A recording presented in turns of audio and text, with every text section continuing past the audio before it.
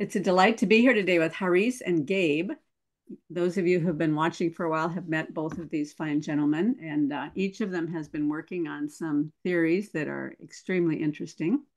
And they decided to talk to each other in hoping that there's some maybe some crossover or some nutritious connection between these two sets of ideas. And so Haris is going to start us off with a little bit of an introduction and how we might approach linking up some of Gabe's theory with Haris's ideas.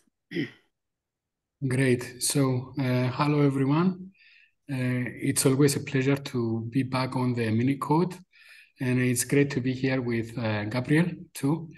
I feel a great excitement to be able to speak and let's say potentially synthesize our proposed models. We are coming into from different angles, let's say, and from different locations. But as a good friend of mine, Chance, said that he's also a follower of the meaning code, and he have watched closely both of our presentations and talks.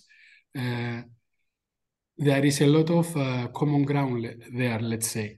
So, as they say in both science, but also in philosophy, every theory and every toy model, as they call them, it's a conceptual scaffold.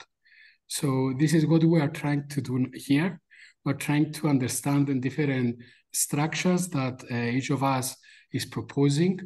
And just to give because this is the first time we approach this, and of course, it's in the spirit of good collaboration and experimentation even.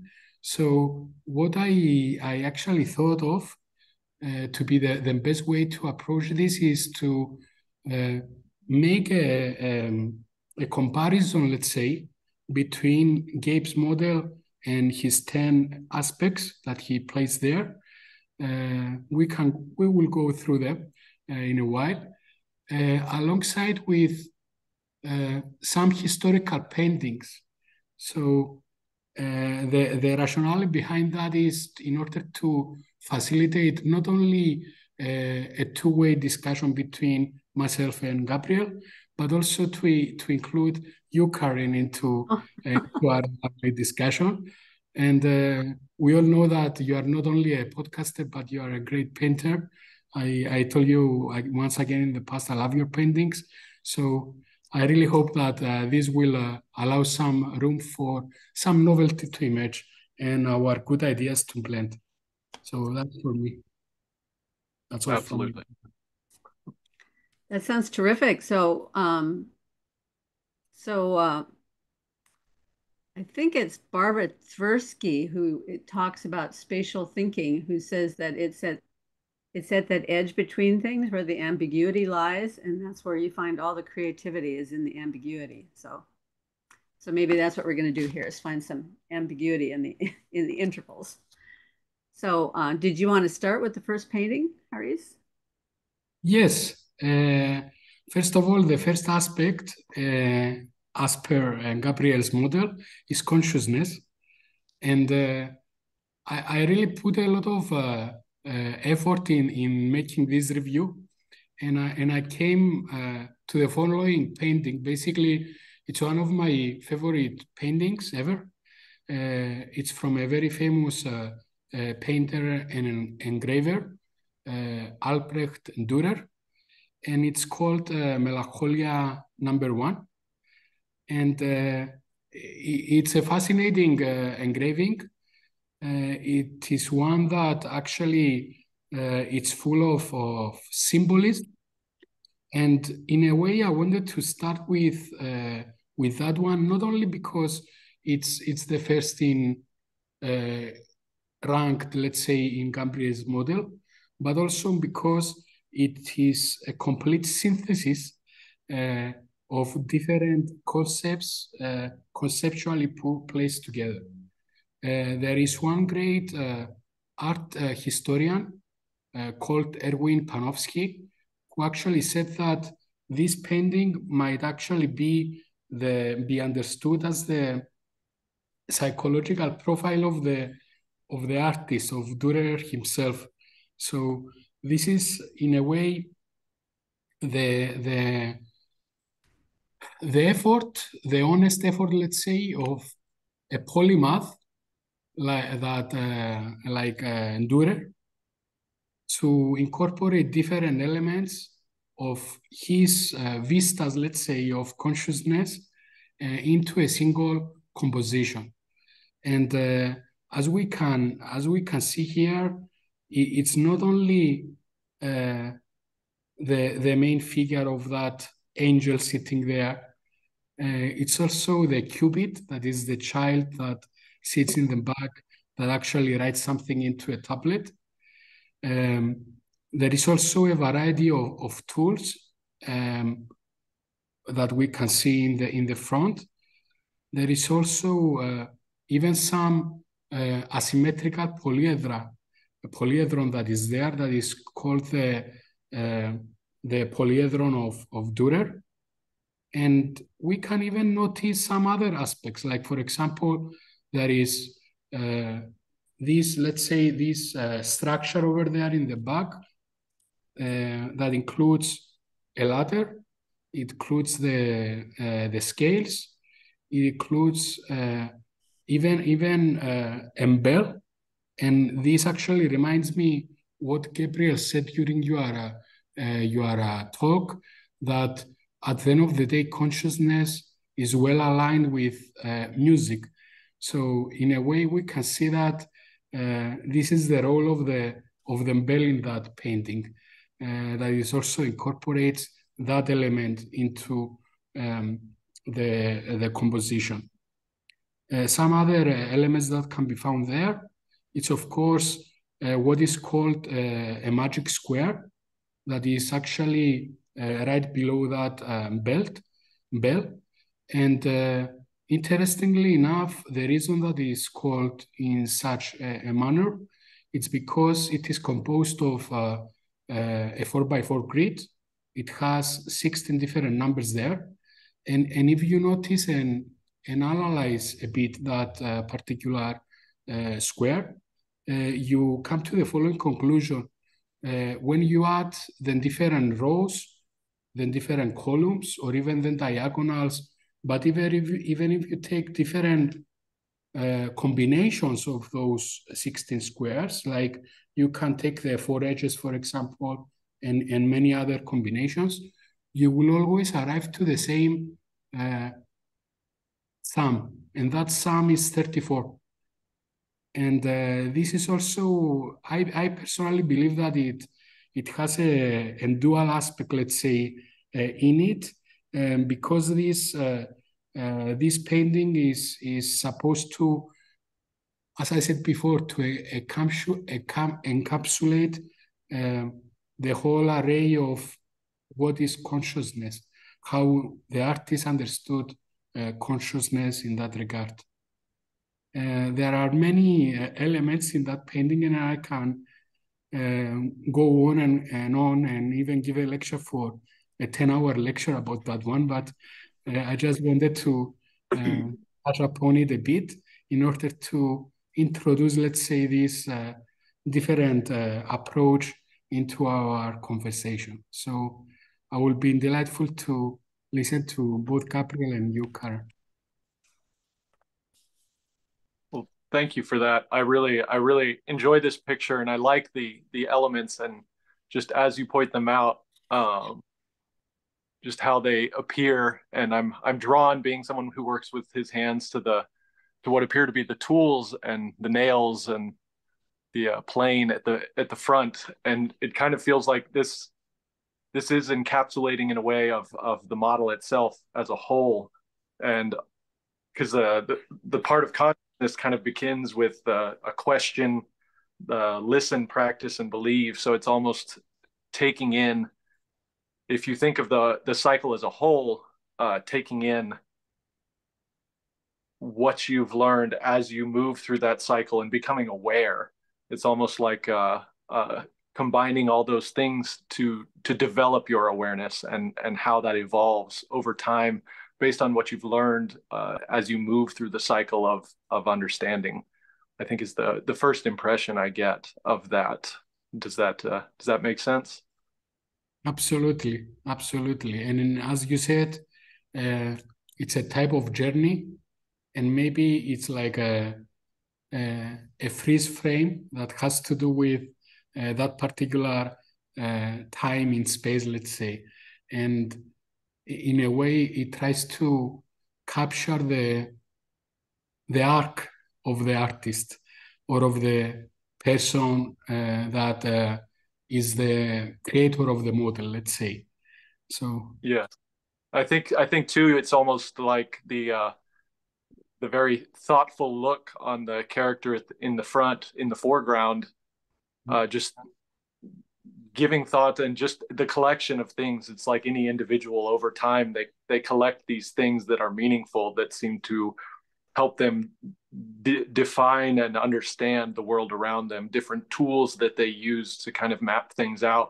And so it all is very neat, somewhat chaotically gathered around them. And it's like they having those things nearby, and then giving thought to how it all is incorporated, how it all goes together, and how you use the different things that you collect over time to help you understand just what it is that's going on, and how to navigate. So I enjoy that one very much. great. And just a small comment, in terms of the John Vervaeke's work that has to do with cognition, and I personally find it to be an intriguing, let's say, a proposal. I understand that the basically this conceptual scaffold, as I mentioned it before, is not to be permanent or rigid, let's say, but it can actually captures this ephemerality of everything that is going on.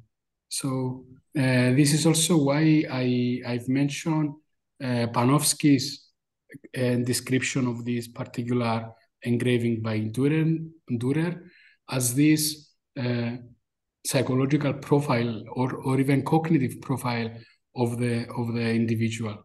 So That's excellent. Yeah, the excellent way to describe that. Just the unique things that he chose to include in that engraving are are indicative of what it is that he's thinking about and how he's thinking about things. So I like that very much. yeah, And I great. like what you mentioned, Haris, when you said that not to be permanent or rigid, because one of the things I was just reading this morning, once in a while I take my ideas and I make a big thing like this where I'm trying to work out what the ideas are. And I was looking back over these this morning and I ran into one that says this: to do a perfectly representational painting, so if you paint something so it looks exactly like a photograph, right, is to represent it at just one moment in time. So it's completely static, permanent, rigid, right? And every choice is made simply to mimic what you are seeing at that moment. But it would no longer be alive. But what the artist does when they're painting or drawing or sculpting something is they're painting time and flexibility into the work. And I noticed that he's got the scale, the measurement, he's got the timer, The the hourglass, yes. the hour, he's got the hourglass, right? And so you have both accuracy and expression. It has the measuring stick and the nails and the sphere. So there's both accuracy and expression. There's the measurement and all of that, but there's also the passion in the style of it. And then the other binary that I think is very interesting is something that Mathieu talks about in his book, The Language of Creation, this difference between stability and completeness. You can't ever have perfect stability and you can't ever have perfect completeness. But the interesting thing that he does is he compares stability to space and completeness to time. And that the completeness of time includes because it includes everything, because it's not discrete, it includes everything. So that also includes all of chaos and all of the unknown and all of the multiplicity that can't be differentiated. So that drawing is really exploring that space between stability and completeness, I think. If I can, It's kind of interesting because I know that the section that Gabe wanted to approach is where he starts looking at space and time and how the theories about space and time actually affect the way we think about mass and other things like that. and before we move to that, if I can expand on your idea of the art, like producing a perfect version and capturing that almost frozen in time, is kind of the same sort of dichotomy. If you think of that, and then the exploratory abstraction of very creative art that is not, you can't necessarily draw anything in particular out of it. But in between those two is something that you can recognize, but is also alive. And I think that's the fundamental idea behind what I'm doing is in each one of those tensions, there is an extreme on either side that is not necessarily healthy or useful on its own, but when those concepts, for example, in artistic expression, are brought together, you get something that really moves you that is also recognizable. So it's something that you can relate to, but something that also feels alive in that way. So there's that balance between those two extremes.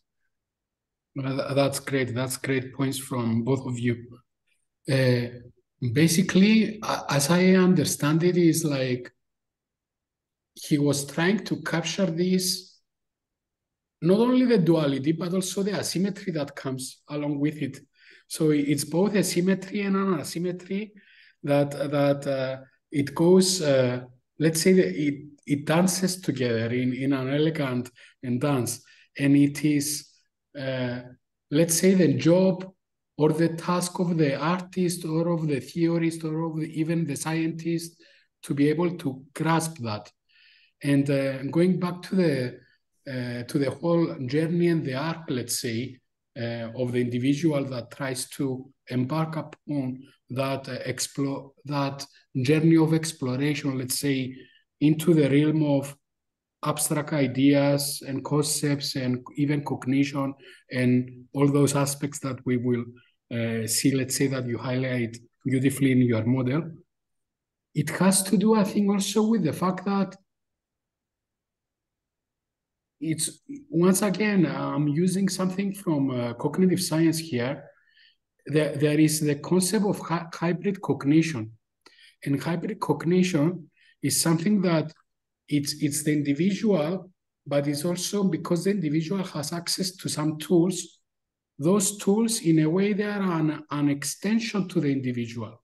And taking that a step further, our tools shape us too. So we discover something, we play, let's say, around with it, and then that interplay actually shapes the way we think and even the way we approach things.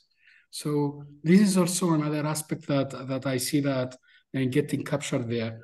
And just a final point, let's say, I really can see, and with this journey, let's say, that we will take now with these paintings, I can see different aspects of your model representing in various paintings.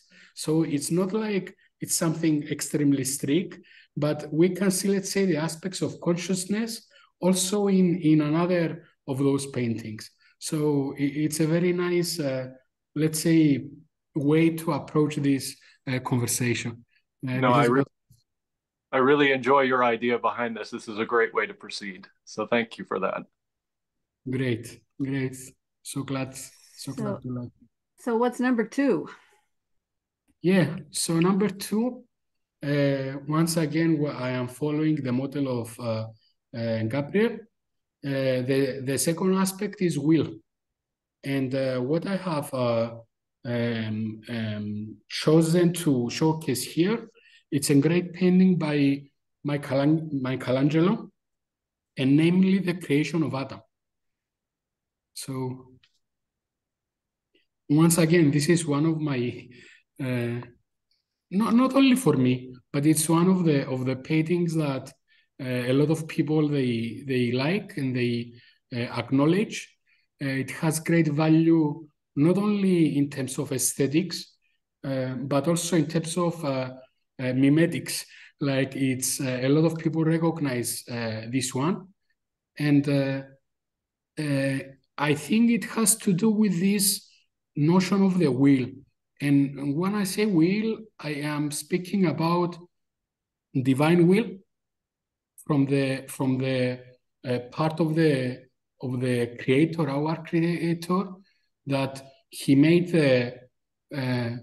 this decision to create Adam, but also from the part of Adam, let's say, stretching out to reach his creator. So this is what I see here happening. Once again, I find this interplay between the two to be fascinating. And I really like even what Gabriel did with introducing this extra layer on top of those 10 aspects in terms of an alignment with the 10 commandments. So that's also something else that I find really intriguing, let's say, in Gabriel's proposal. And of course, let's say it is important to note that the second commandment has to do with not creating any graven images. But this is what I believe Michelangelo tried to actually capture also in this fabulous painting and in this conception, let's say, of the creation of Adam. No, I think it's a good choice. From my perspective, the way I structured the aspect of will is the inclusive and exclusive. And you think of in the terms of relationship, because in my mind, love is a measure of will. And so when God including Adam in relationship with himself, it's like there. And then if you look at the way the tensions operate, it's there's an issue, or it's a thing of embrace, integration, investment, and sacrifice. And so it's that back and forth of the relationship is a matter of will, because will is an issue of your including someone in your will is to invest and make sacrifices for their well-being if your will is based on love, as opposed to what I think the opposite as betrayal. I think the opposite of love is betrayal, because it's sacrificing others for the sake of your own gain, whereas love is sacrificing yourself for the well-being of others. And in the story of the Bible and in the penultimate appearance of Christ and what he did, that is the theme that is there for me when I think of these ideas. Great. Yeah, I really believe that it's best for us to worship God, the Creator, not only because He created us and everything, but also because He's everlasting. So it's a relationship that it moves, it transcends beyond any realm of understanding, let's say. We have to being able to grasp with our hearts. So once again, it is all about love, let's say, and the love that is also reciprocal in a profound manner and way. Yes, and I think just coming back again and again to that idea of relationship, it's he has created us, he has included us in his will, and we are part of that, and we play a part of it, and I do believe we have choices that need to be made as far as the specifics of how we invest what he's given us back into performing his will. Your will be done on earth as it is in heaven. And I think we play a big part of that. And so much of the relationship of will is turning to the other and investing in the other and sacrificing for the other in order to fulfill the higher will, as it were. So what do the two of you think about the way that Adam is reaching? Is it possible to put it back up again, Gabe? Yep. Give me half a second here. Because I mean, a lot of people have looked at that distance between the finger of God and the hand of Adam and speculated about what's going on there. Mm-hmm. I think you need to swipe me off. There you go. Okay. Oh, hold on. Yeah, we're having some share problems here. Apologize. Okay, that's good. Yeah.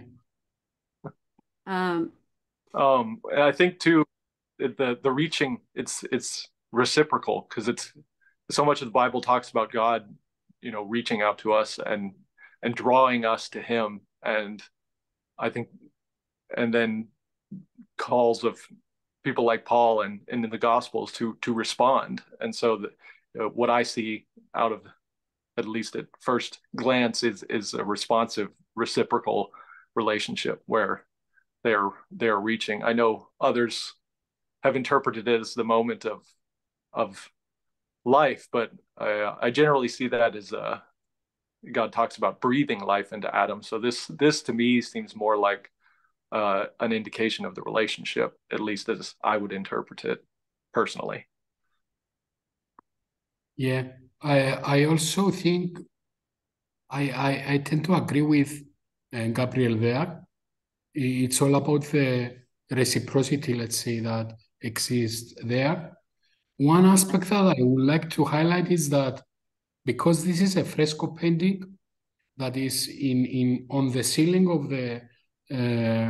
the Sistine Chapel, so you can imagine it as when you enter there, you have to look up in order to see it. So in a way, it captures this feeling that is associated with awe, and it's something that it's once again you have to look up to see it in actual terms. So you have to turn. And trying to make the point there with this that other thing that you said about it. It's also the turning. Yes. You know. Yeah, it's almost as if Adam, after being created, because he is alive in the moment of the painting, but it's almost as if he's turned back to God and reaching out to him. And so it's almost like a moment of recognition of the creator, of the need of the individual for that relationship. So I really enjoy that. And just as a side note, I've always, the looking up, I really appreciate just the way that impresses on me, because you think of depression, that's a looking down, that's a looking in, that's a turning in, and that's a self-focus that almost seals you into a space where you cannot look up, you cannot look out. And so part of that tension between self and the outside, the inside and the outside, which is so fundamental to the way I look at these things, is you have to be able to look up. You have to choose to look up and to engage with what is outside you, to avoid spiraling down into that enclosed sphere of depression. Yeah.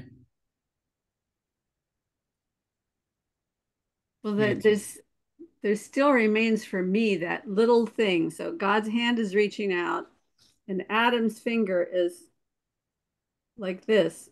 All he'd have to do is that, and they could touch, but it's still like that. So there's some sort of,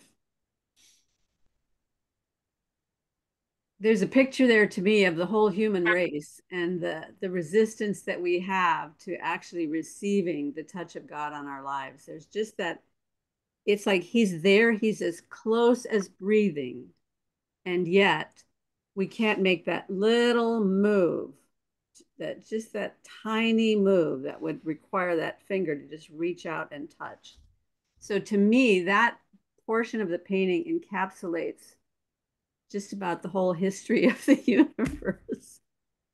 Now, if you Yeah, think of it in the sense of the fall, if you maybe place this moment post fall, it's almost like that gap exists, and whether it's small or infinite, in that gap steps Christ, and that is the connection that is made that draws us back in to that moment of contact with the Father. Yeah, yeah. that's Bridging that gap. yeah, that's beautiful. By the way, in terms of my own theory with the master group and everything that I try to address there, I just want to make a very small point. In my own theory, I had connected the master group with the so-called Platonic octahedron. And what I realized and I've shared during our first talks with Karen is that this Platonic form or solid, in a way, it's the ideal form. So the solid that I've, let's say, rediscovered is not exactly the idealized form, but is one step before that. So it is always trying to reach out to the perfected, let's say, Platonic form, but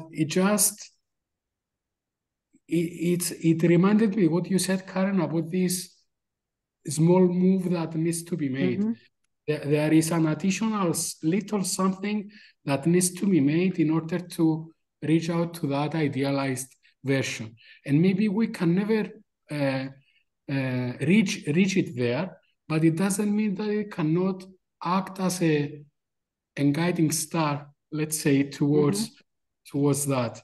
And the way to reach, let's say, out and to try to grasp, let's say, the substance of the whole issue at hand, I would like to move to the next aspect and to the next painting, because it is a lovely bridge there.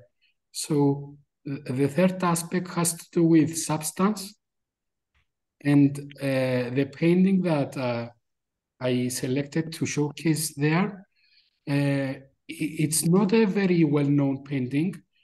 It's from a painter that is he's called Theodor Axentowicz, and the painting is called The Anchorite. So in Greek we use the word anachoritis, which it means that it's not exactly the hermit, let's say, that goes away from the community in order to be isolated, but it has to do with a slightly different form of the religious person. And the painter here captures one such person, that he is sitting alone, studying and praying with the scripture. So for me, this is one way to approach the substance, let's say, of what it is to be human and to love the Creator, God and the Lord, and everything within this world. Yeah. And I'll point out too that substance is between will and the body, and I think it's just important to note that just the relationship of the things adjacent to the thing as well. So I think that plays in. And then as far as substance, like in the physics of things, the idea of the difference between light and darkness, and I like that this painting he kind of sits between the light and the darkness. You see the light shining on him and illuminating the text in front of him, and the darkness behind him as if looming there. And so he has found a space in between where it is not so bright that he cannot see, and it's not so dark that he cannot see. So it's that, I think, the extreme, as it's noted on my model of substance, is disconnect. Like that is the extreme as far as so if you think if he walks into the darkness, he is disconnected from, say, the text that is the enlightenment he is seeking. And if he walks too far into the light, he can no longer see.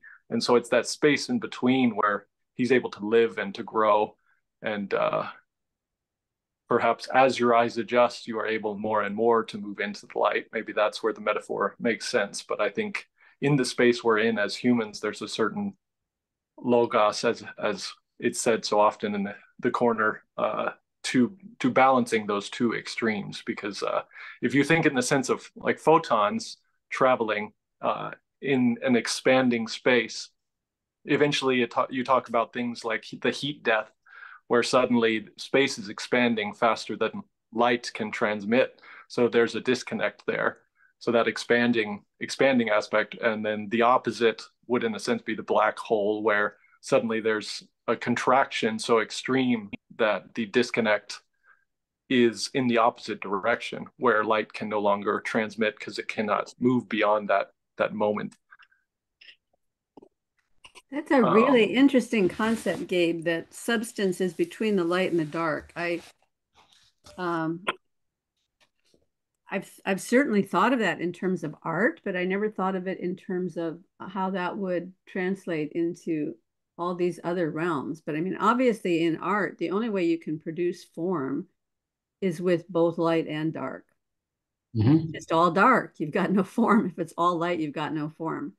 But between the two, there's many, many, many, many, many different ways that you can produce form. And that's a really interesting to see how the consilience idea, Haris, how that consilience idea works through all the different scales. Yeah. Honestly, it's indeed a great point, Gabriel, and I agree with Karen fully. And maybe it has to do with this inner teleology, let's say, this intense prayer that arises there, that in between what you say, the darkness and the brightness, that is just the right amount to allow that to happen. In a way, it is, how to call it? Once again, I tend myself to look back to this reciprocity that they are also present in the previous painting with the creation of Adam. It's like it's an act of will at the end of the day, but the environment that it takes place is the created environment that was created for us. So in a way, this is this let's say intense form of praying or of studying the sacred text, and once again encapsulates this urge of being grateful, let's say, for the gift of life that was granted to Adam, and to all of us, let's say. And one other thing I'd like to throw in there, and I think this ties together, Gabe, your idea of seeing and the idea of well, the tensions that produce the relationships, going back to all of the things that we've talked about, is that in art we talk about value and how to use value. So you can use value to produce form, light and dark. And obviously, if you have just the perfect balance of light and dark, you can recreate, form so that the way Michelangelo does it, you can perfectly see the forms and the muscles and the shadows and all of that. You can equally do this if you get even down into the very dark values. Let's say you have something that ranges from a middle gray to black. Even if that's all you have to work with, you can still create form, but it's going to be more ambiguous when you look at it. Likewise, if your values are all up in the very high, light, bright values, say between a 1 and a 3, between pure white light and some sort of luminescent glow that you might have at the edge of a rainbow, you can still create form with that, but it's going to be more ambiguous. So when you are seeing in those ranges where the range is very small range, when you see within that range, you have to make a choice of how you interpret it. And I think that fits in with this whole idea of even going back to the original drawing that we were looking at, where he has all the tools for measurement. I think all of these things somehow, when I start reading the scriptures now, I'm finding so much about measurement that's in there. But measurement can never be perfect because we're unable, as Haris was saying earlier about how you can get right to the edge of something, but it's not the perfect thing. You can come right to the edge of a measurement, but it's never going to be exactly precise because of the world we live in. So there's always this ambiguity that you have to make a choice of what you see. And there's always a cost to that choosing. If I see this and not that, then I'm giving up all of that in order to see this. So when he's kneeling there at the hay bale in his probably very rough camel hair wrapping in this probably cold and mostly dark place, he's choosing to see that and not see all the other things around him. Yes. And it's that choice that has a tremendous cost. Going back to your number 2, Gabe, the whole thing about will, how love is a measure of will. And that has to include integration and investment and sacrifice. And that's what's happening too in that painting, is that he is allowing the word to be integrated into his life. He's investing himself in that. He's sacrificing in order to have that embrace of the truth, right? Mm-hmm. Absolutely. So, and then just, I don't want to jump ahead too far, but I liked what you were saying about form. And I think just to make a note of that, the relationships between substance and form, the bodies in between. So if you think of painting, what you're not necessarily, and this may have something to do with semantics and how I use the word, but I don't see it as using the substance and painting the form. The form is what informs the body. So what you're seeing in the picture, what you're seeing in the image is the body. And what is informing that is the substance that makes up the body, and the form that gives you almost the instructions, or I don't even know what the form is really the word for it. Form informs the body. And so what you're seeing and what you're interacting with, which makes sense, because what we interact with most directly is our body. And whereas substance and form are slightly more abstract in that sense, and they're coming together. And this is a theme throughout the model that I have, is the two things adjacent to the one in the center, as you kind of move along the cycle, almost emerges as a result of the interaction between the two. So if you think of substance and form as a laminar flow, if you have two laminar flows flowing along together, there is no communication between them by nature of fluid dynamics. But in order to communicate and to stir up between those two, there's a turbulent flow that has to take place in between them. And suddenly you have communication between those laminar flows. So you could think of the idea of substance, space, and time as a laminar flow, and form, the masculine, feminine, as each aspect is a laminar flow, and body is the communication between them. And the thing, and it falls together well that the body is also a motor aspect. It's an outward working aspect. It's an aspect that we interact with I think, more directly, and that we're more aware of just because it's so present to us. If that is clear. Yeah. I really like what you said, Gabe, about the form informs. So in a way, this is a notion, let's say, that I can see it in various scales, as Karen pointed out before, and from the macroscopic to the mesoscopic, but also even to the microscopic, that has to do with the quantum scales, let's say. So in a way, and now I'm trying to make this allow me to make this small bridge with science, because we also we are courageous enough to also talk about that aspect. Exactly. So in terms of thermodynamics, let's say, at least this is how I understand it. It is a combination of two concepts that are coming together in order to give us let's say, the notion of useful work. Basically, it's free energy that actually combines potential energy along with entropy.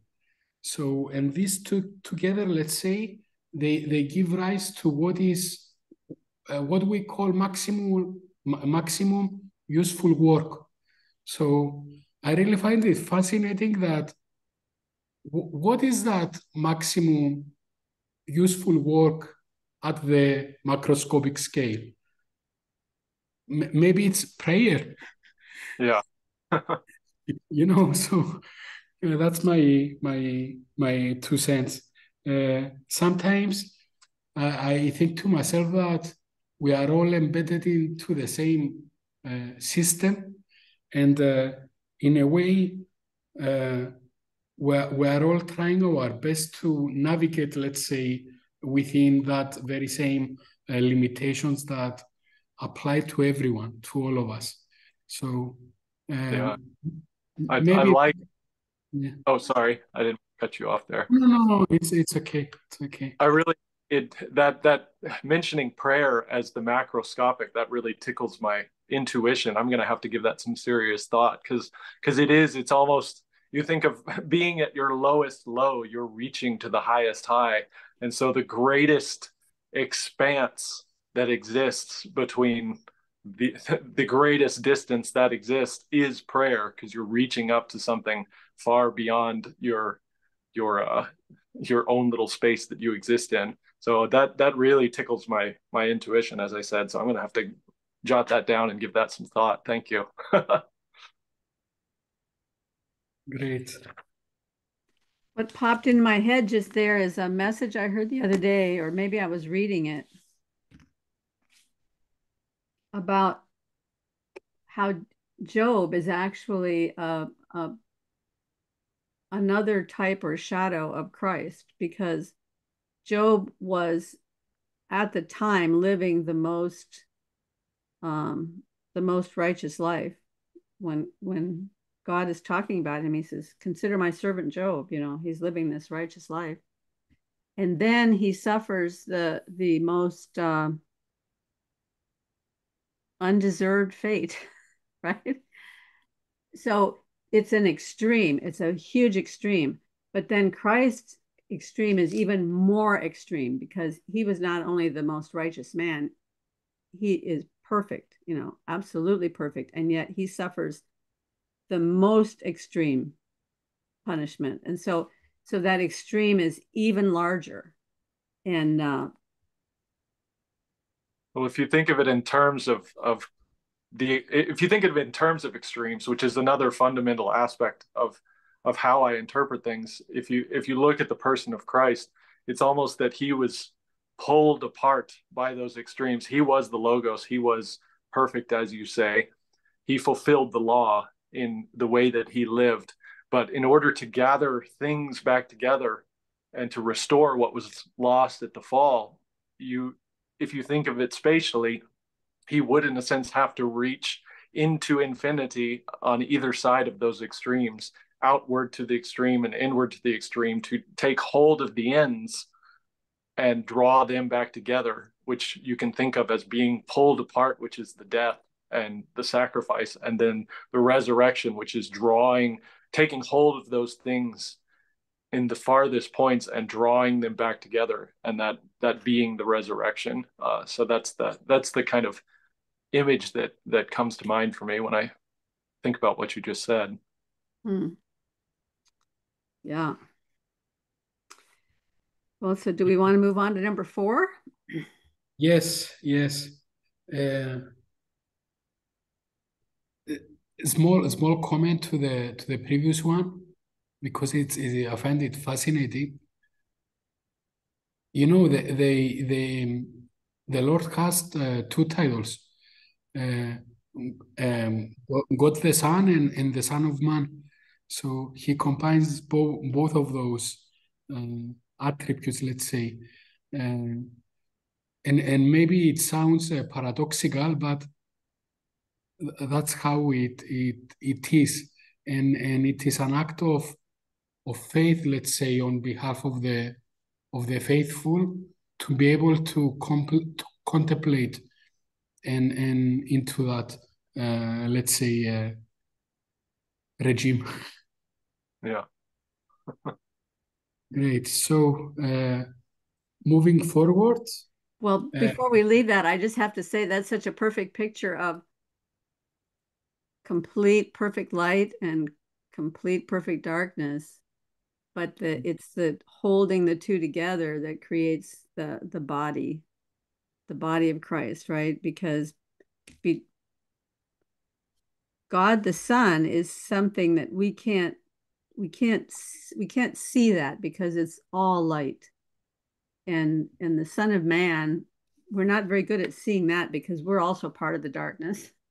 So we're in the darkness trying to see the darkness, and so we're not very good at that. But because he was willing to be pulled apart to hold both of those together, that creates a form that we can see and that we can worship and the way I kind of think about that is kind of the way God relates to us in his different forms. You think of the triune nature, and I know that's kind of a contentious topic sometimes in the corner, but if you think of the triune nature, like how do we interact with the different roles of God? And it's almost as if God the Father is outside us, the Spirit of God is within us as believers, and Christ is alongside us. So it's almost as if God is that outside, the Spirit is that inside, and Christ is the surface between, that is the logos, the interaction between the two, the balancing of those two extremes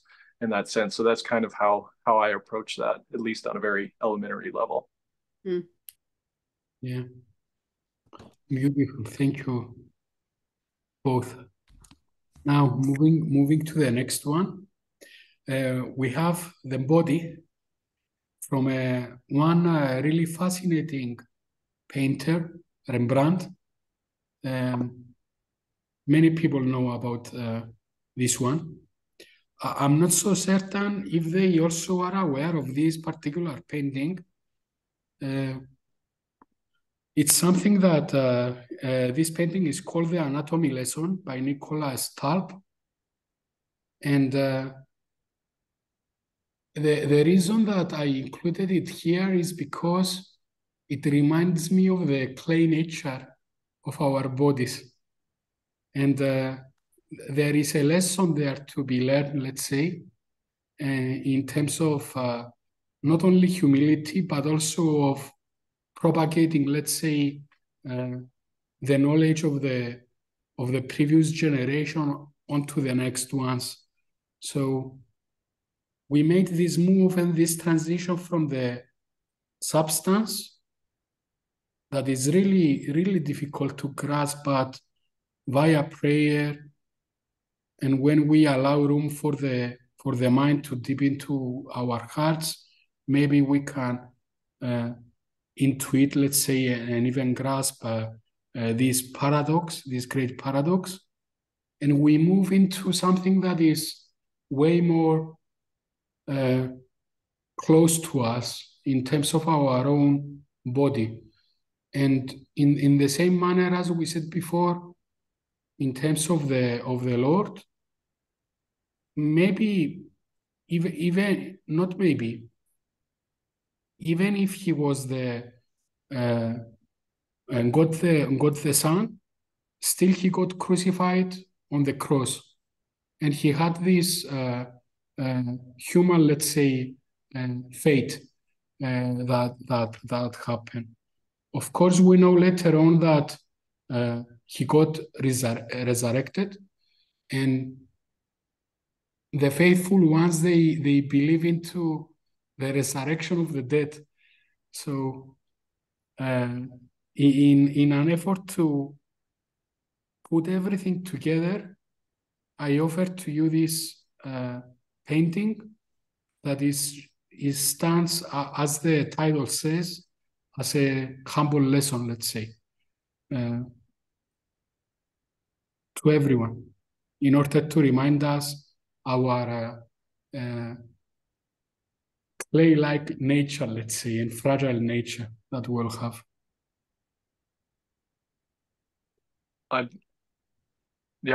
like that. I think to kind of expand on that, I'm struggle against the ideas of, I think you find in certain practices or perspectives of Christianity that the body is not of the same value as, say, the substance or the will or consciousness or values themselves. Like it's almost if that's something, in the flesh, something dirty or filthy.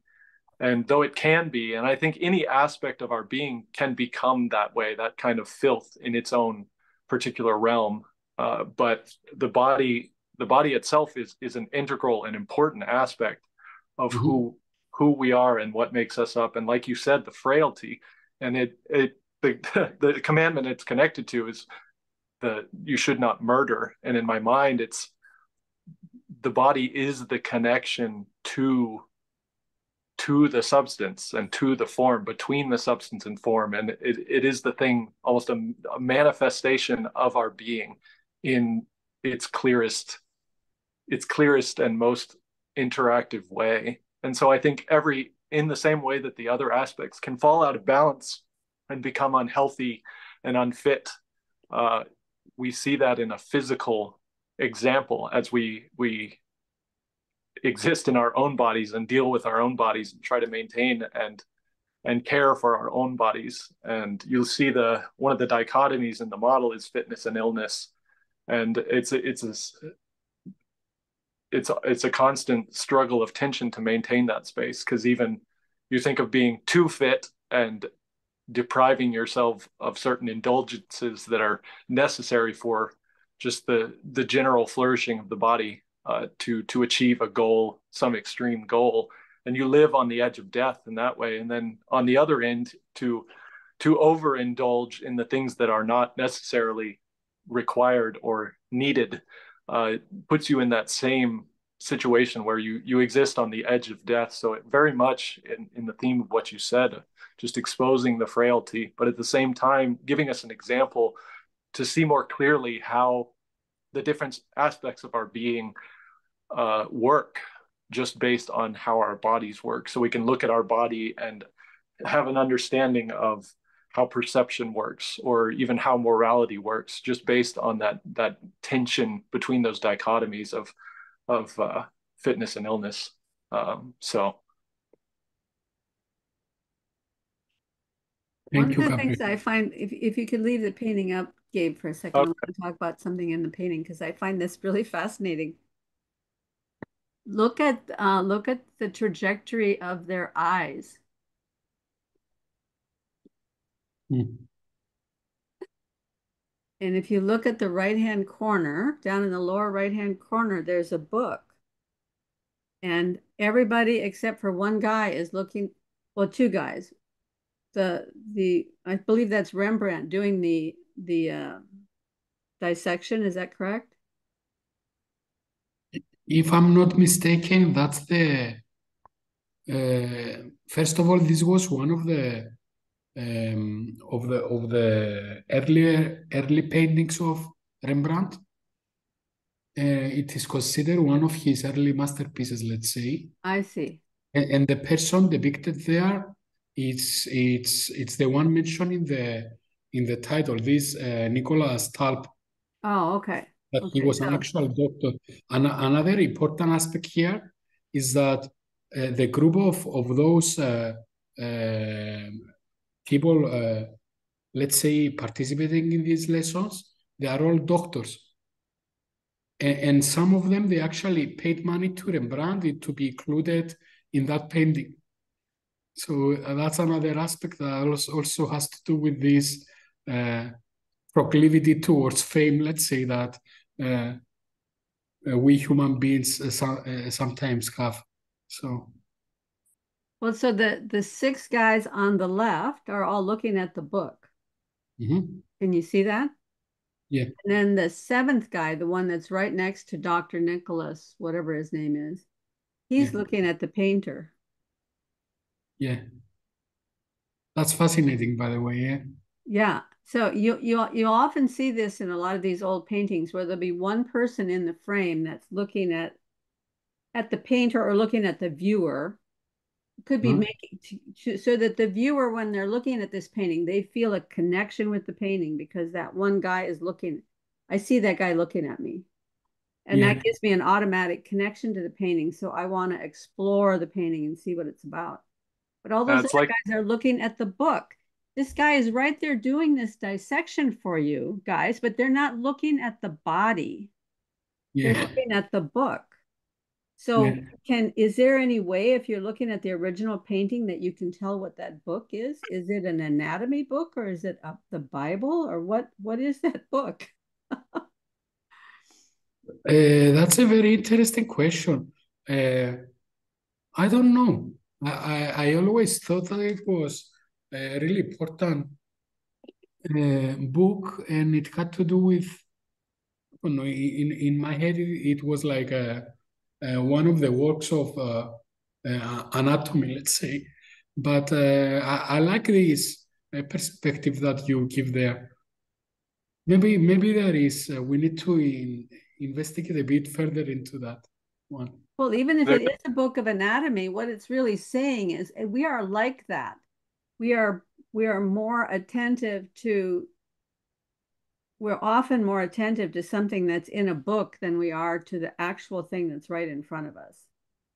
And Yeah, I just think it's pretty that these guys that painted these things, they weren't just this all wasn't just some, oh, I'm going to throw together a painting. They had this stuff all thought out before they started, you know.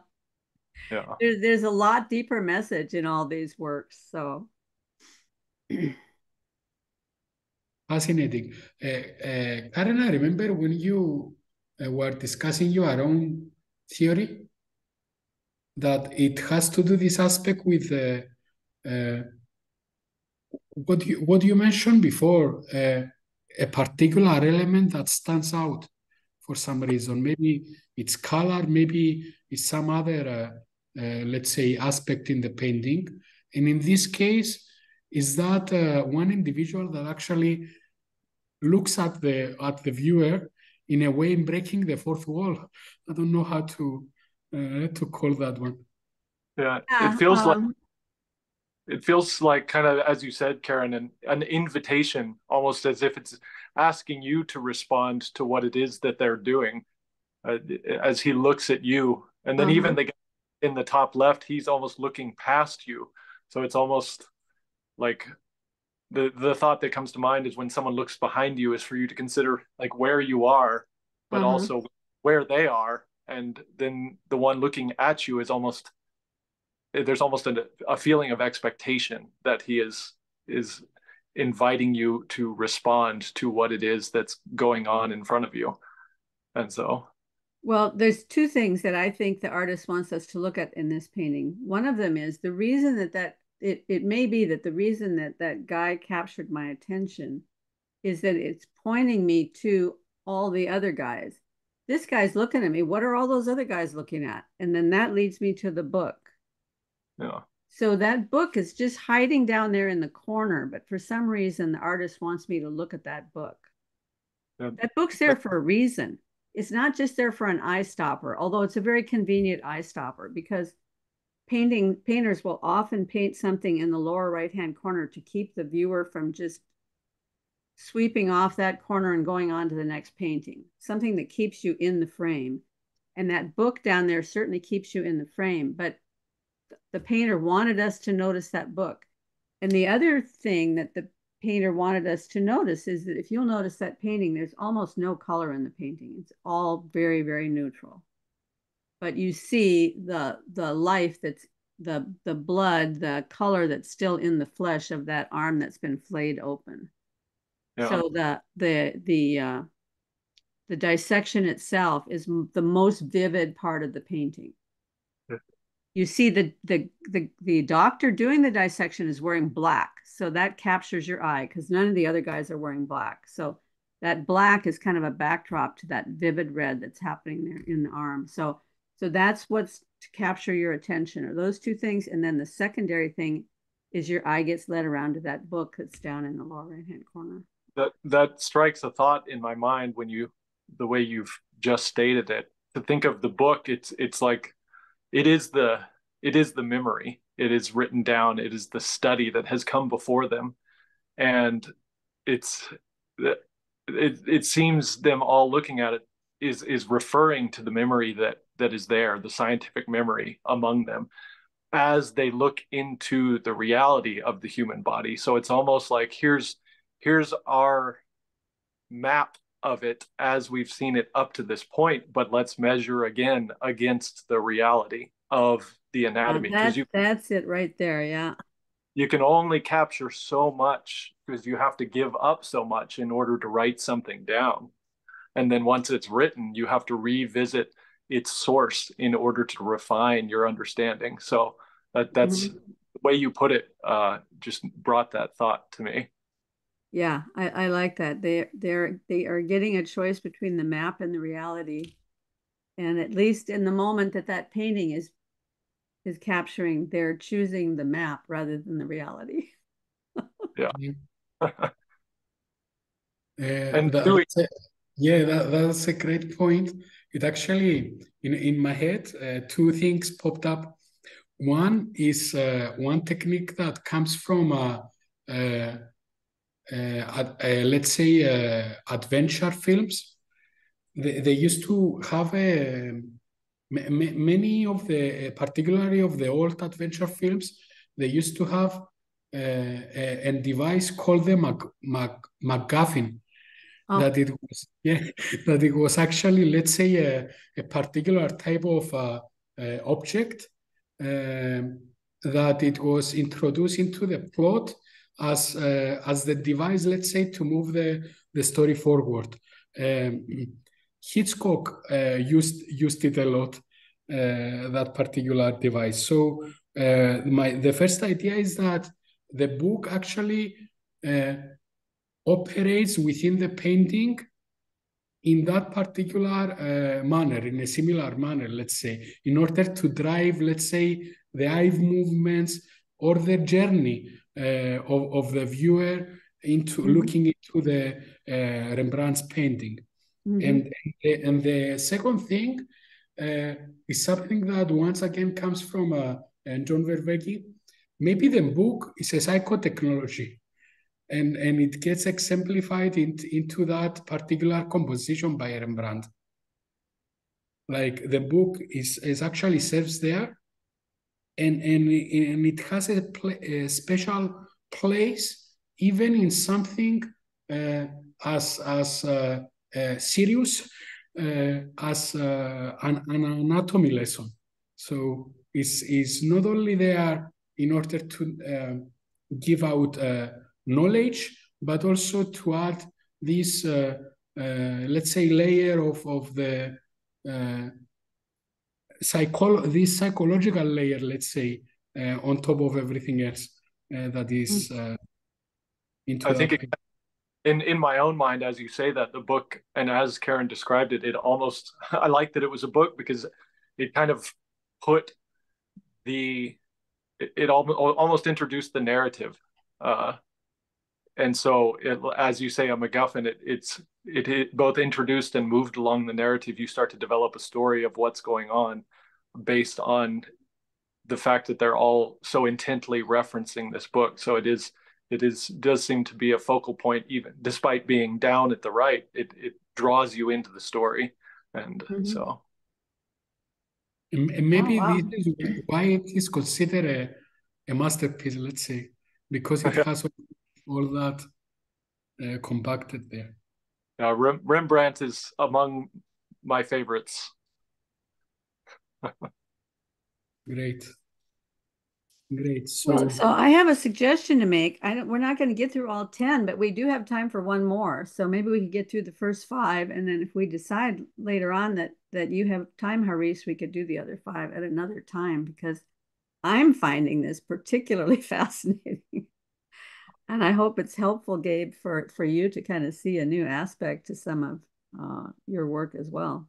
No, absolutely. I've really appreciated Haris's approach to this, because it is unique to what I would have introduced myself, and it's allowed this very organic and interesting conversation to come together. And so I'm really enjoying this. And if you do find time, Haris, I'd absolutely be happy to continue this as a second part at some point. So yeah, I will be delightful to do that. I will be delighted to do that with both of you. And it also gives me something into my own theory. So this is it goes all 3 ways. Let's say this is beautiful. So yeah, let's continue to the final one then, the 5th one. And here we have a slight. I don't want to say departure from what we have seen so far, but it will make sense as we approach this. Basically, this 5th aspect of Gabriel's model is form, and in the past we've discussed in this conversation about the idealized forms. So actually, what I did,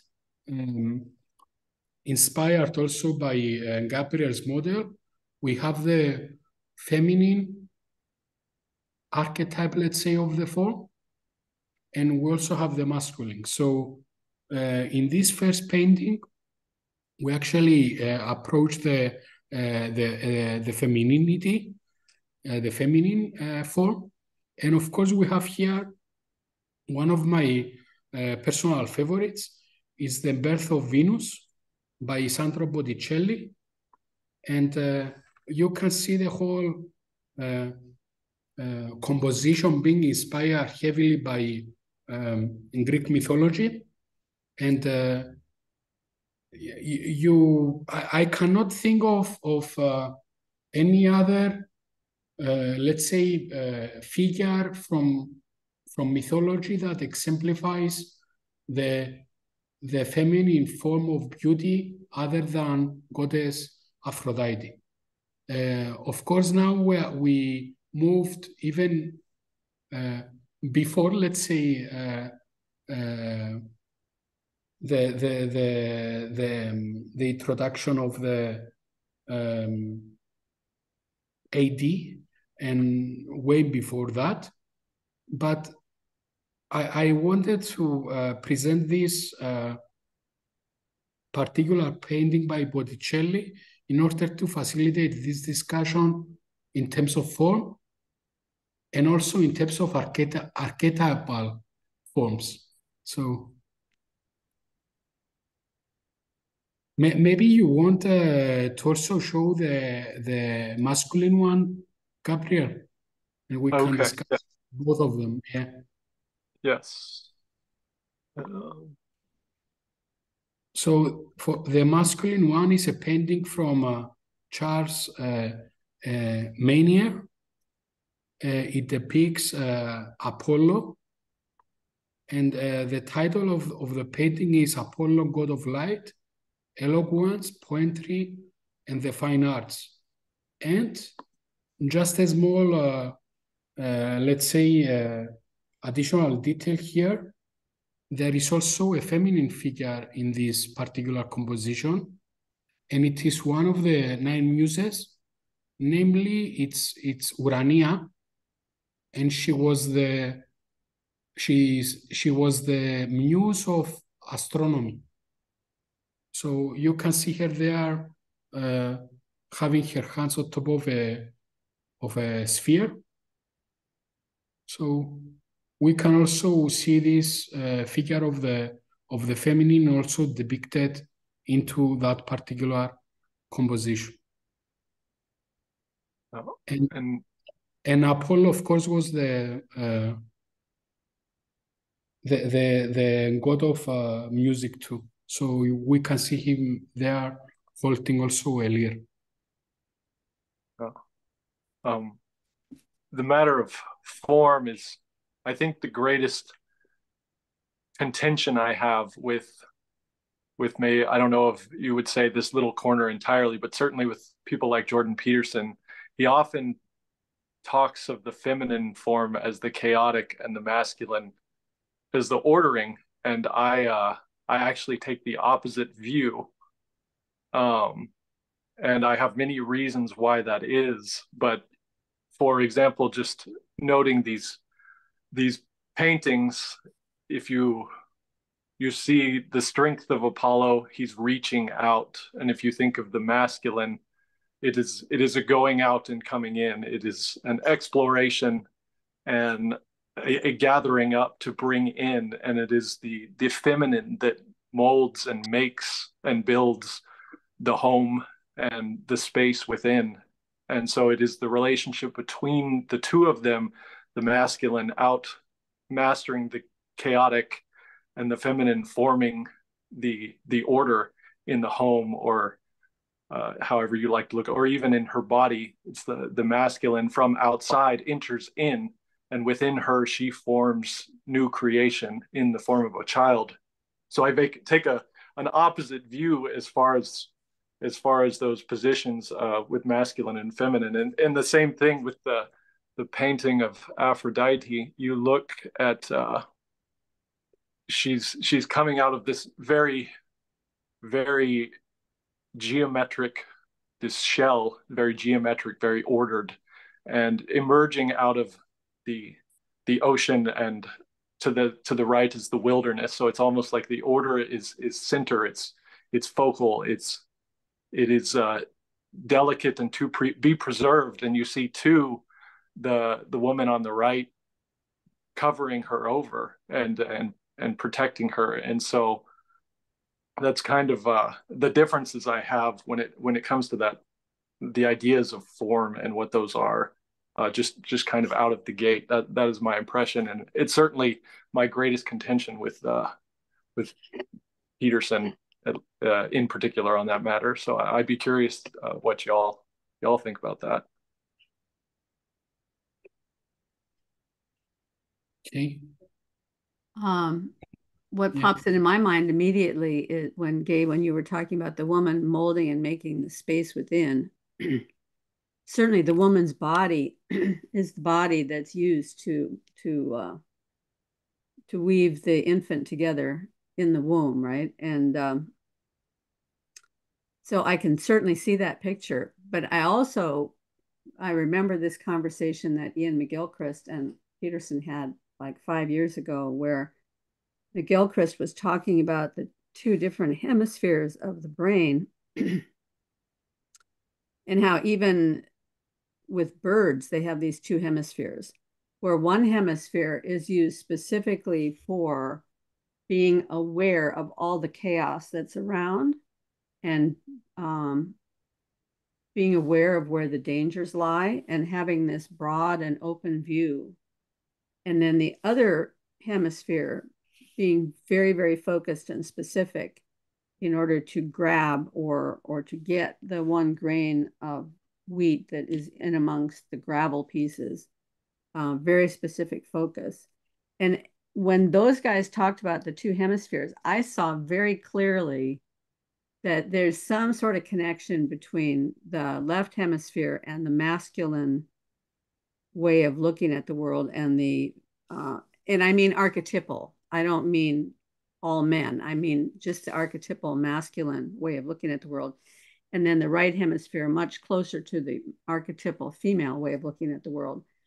The archetypal female is always aware of where the danger is to protect and nurture their infants. And so in that picture with Botticelli, the other woman standing there, she's aware that the wind, I don't know which Greek figure is represented by the wind there. He's blowing the cold wind on her. And so she needs to be covered by this. It's a female that's there to cover her. That female is aware. There's chaos there. There's cold.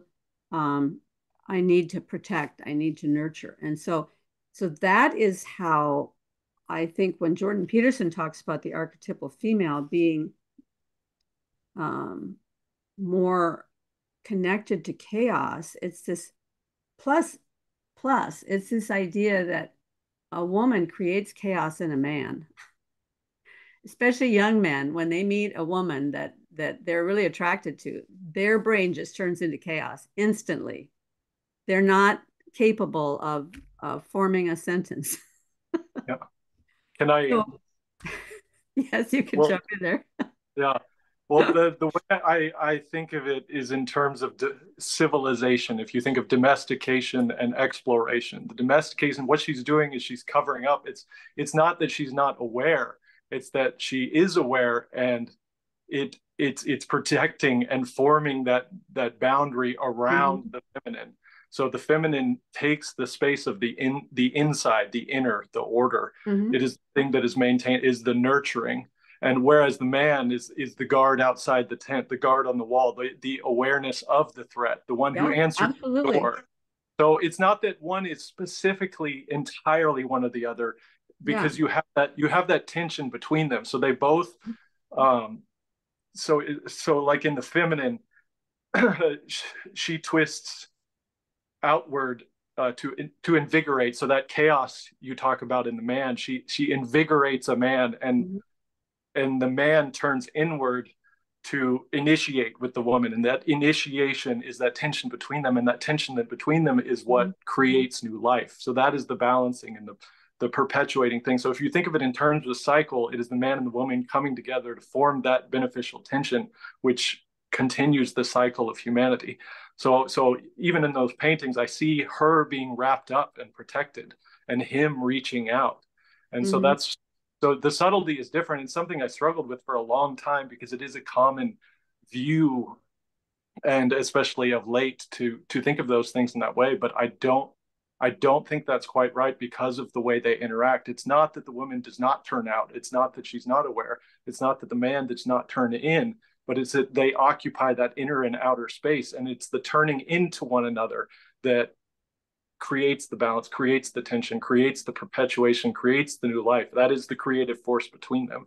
And it's just a matter of their orientation inward and outward. So that's how I think what you're doing is creating a beautiful balance, because if you look at, like you said, the woman molds and makes and builds the space within and within the house. And the man, in many ways, molds and makes and builds the space without. He's the one that builds the house. The woman fixes the space inside the house. He's the one that takes the questions and the unknown, and gathers from the woman. The woman, I'm saying woman here. What I really mean is the creative aspect of the right hemisphere of the brain is gathering the information and then passes it on to the left hemisphere, and the left hemisphere takes that information and analyzes it and uses it to build constructions and to code and to make machinery. And it's not, I mean, a woman can also do that, but it tends to be more the men that really get off on doing that kind of thing. And so, yeah, it's never a perfect comparison between men and women and the left and right hemispheres of the brain. But there is something there, I think, about these two pictures. So if the woman builds within, the man builds without. And if the woman is reaching out and invigorating, the man is reaching in and invigorating. So it's a balance that's working both ways with those things. So I think Yeah, you've come up with a terrific picture there of how that tension. yeah. If I can give you like an extremely simple analogy of how I think of it, it's like the man goes out and hunts, makes a kill, brings in the animal, and she processes it into clothing and food, returns the food and the clothing to the man, which allows him to continue to move further out and to gather more. And so it's that flow of resources, from drawing in resources and exploring and mapping and understanding, drawing in those resources being formed into something useful that in return are passed back out. So it's that dynamic between the left and right hemisphere that has to exist in order to be effective and to move in this world. You have to take in, but you also have to turn what you take into something useful so that you continue forward. So I Yeah. appreciate your. Yeah. Okay, this is fabulous. I have a few things to add here. Gabriel, can we have the first painting with the feminine, with Aphrodite? Yes. Basically here, I just want to give some details around those two paintings.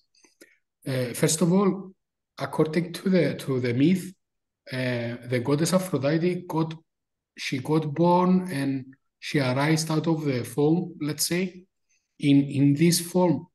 So she came out and she emerged as a full-grown woman. So she has assumed this form from the very beginning.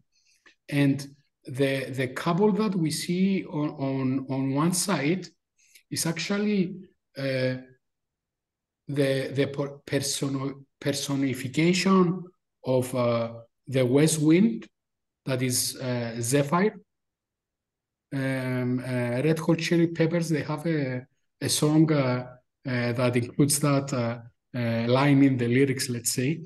So that's the most gentle and the most favorable of the winds, let's say. And along with him, you have the other female figure, that is the aura. Okay, so aura with A-U-R-A. So it's that aura. And on the other side, you have aura, that is the hour.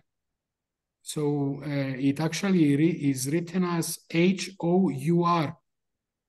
So the hour of spring that she carries this mantle, let's say, there to protect her, was one of the followers of the goddess Aphrodite. So you have this very extremely delicate composition of many different elements that come together in this particular painting. And of course we have the sea, we have the shell, and all the rest. So you bringing in the aspect of nature makes me think of another thing.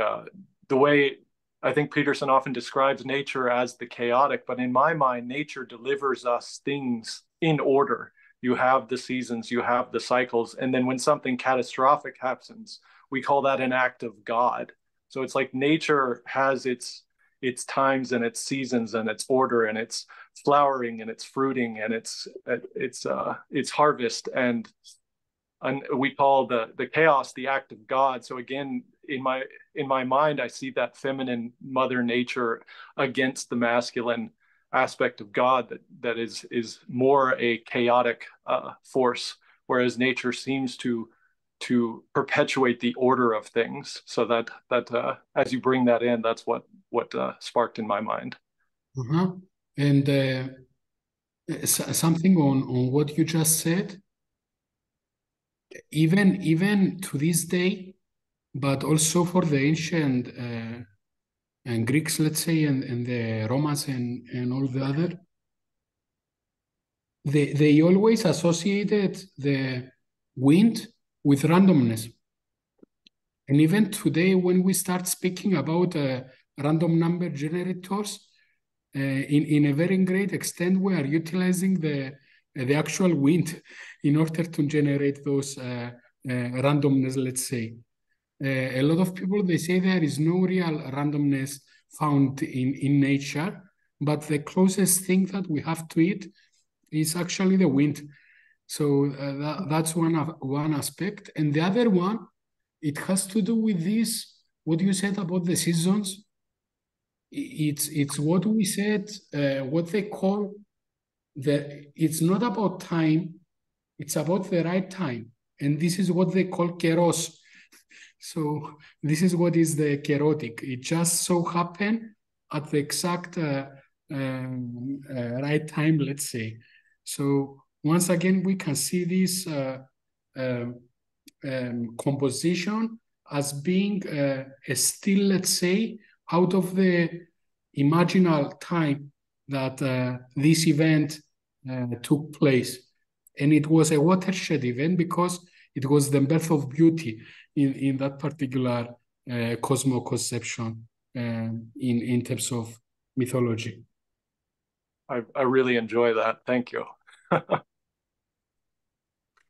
This has been a whirlwind trip through history and art and science and cognitive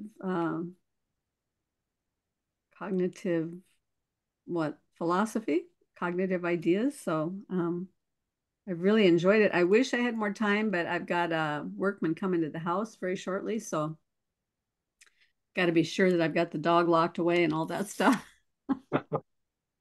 Well, thank you as always, Karen. I just really enjoy the way you approach these things and just your interest and your openness. So, and Haris as well, thank you so much for approaching my ideas in this way.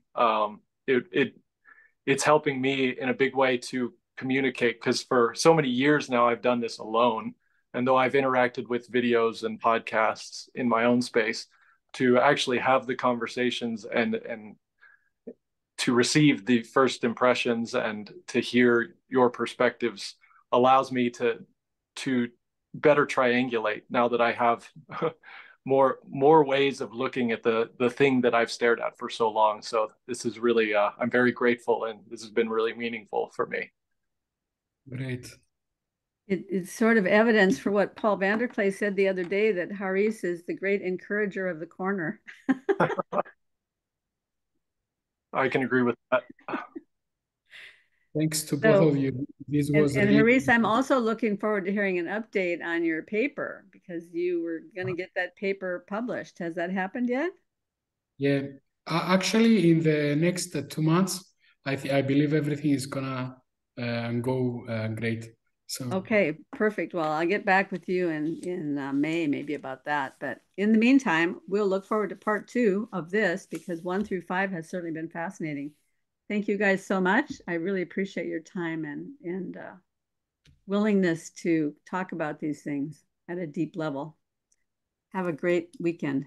Bye-bye. You too. Thank you. thank you. Bye. Thank you.